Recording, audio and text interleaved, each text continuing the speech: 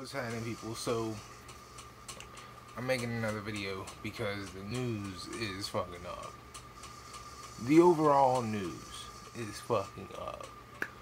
I heard on Twitter through Nintendo Life that 2K19 is thinking about not coming to the Switch. Not one person is sad about this. They're just not. This isn't bad news. 2K screwed 2K18 so bad that if they decided they were going to continue going, their sales were going to hurt. They screwed it so bad. And it's not because the hardware. It had nothing to do with that. Games like Doom and Skyrim are running just fine. But 2K,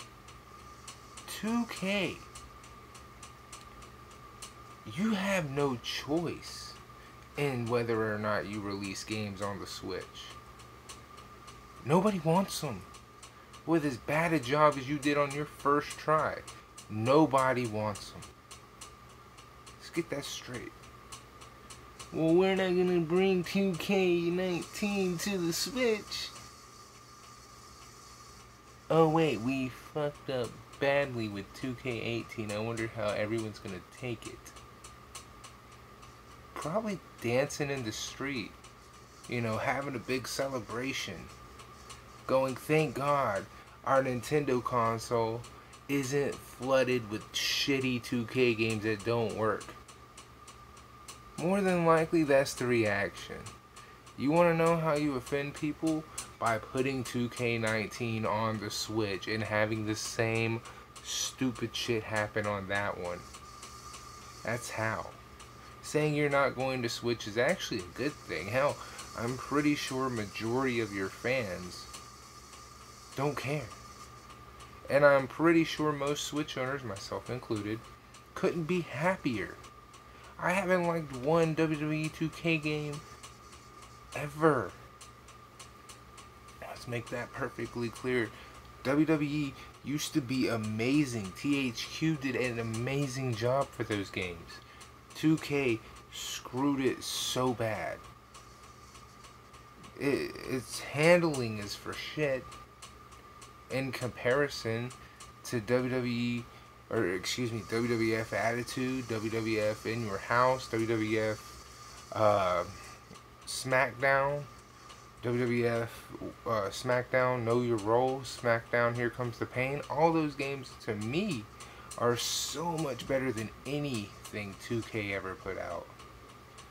The handling isn't all over the place. You don't have to memorize 900 fucking buttons just to pull off a suplex. You can easily toss people in ropes. These games are so much better. And guess what?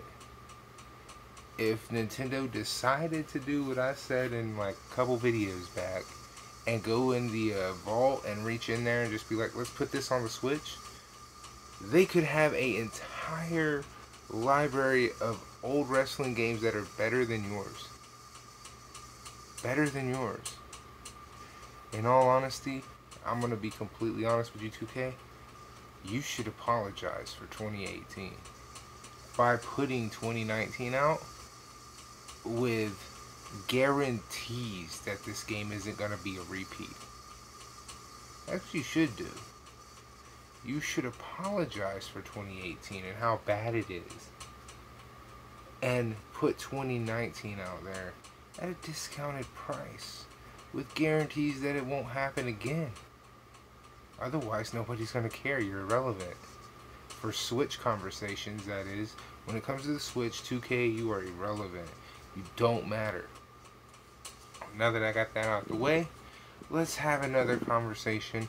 It's kind of segueing into gaming addiction now being classified as a mental health disorder.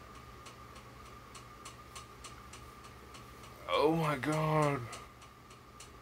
There is a small percentage, very small percentage of people who play a game and then that game takes over their entire life. Usually people are drastic, they are overcompensating, they are just trying to get more views, they're just trying to talk when they say a game is taking over their life.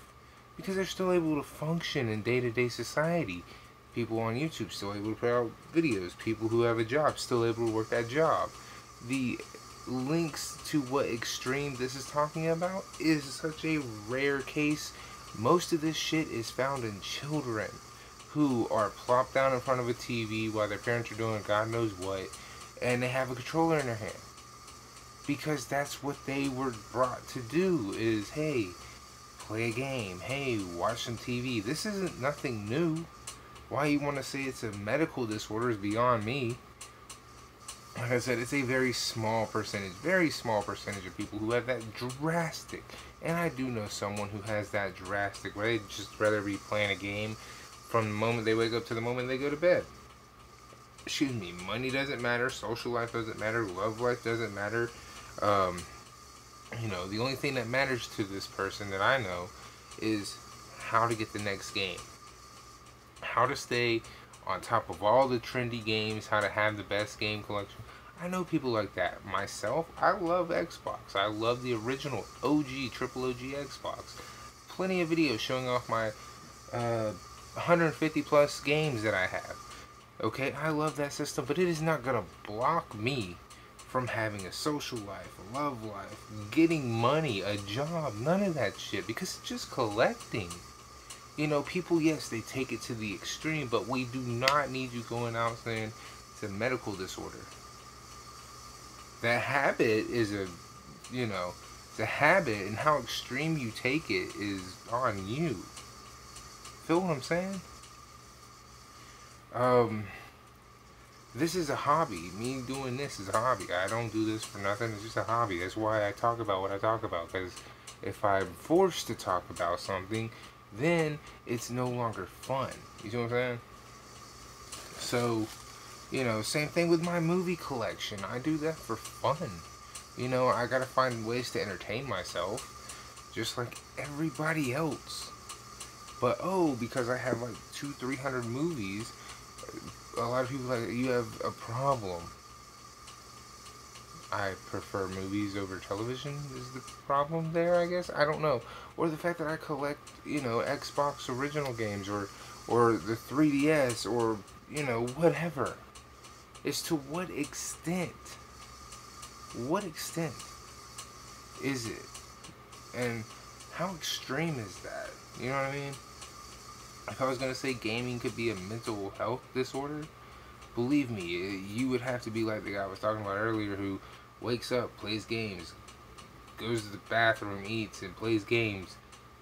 That is extreme, okay? He's literally hurting his own life by not doing anything and having nothing outside of I want to beat the next level of this game, okay? But at the same time, he's also got other problems.